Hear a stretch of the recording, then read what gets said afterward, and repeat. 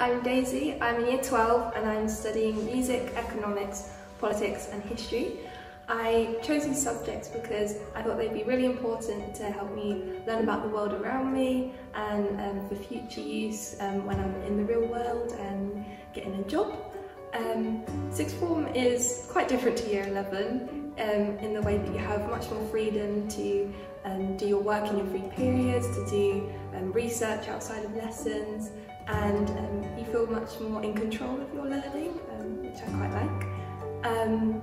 Advice for Year 11s going into sixth form, I would say the most important thing is to choose subjects that you think you will love and you'll be interested in, as well as that you're good at, but the main point would be ones that you think that you'll be able to carry on for the 2 years and enjoy your time at school.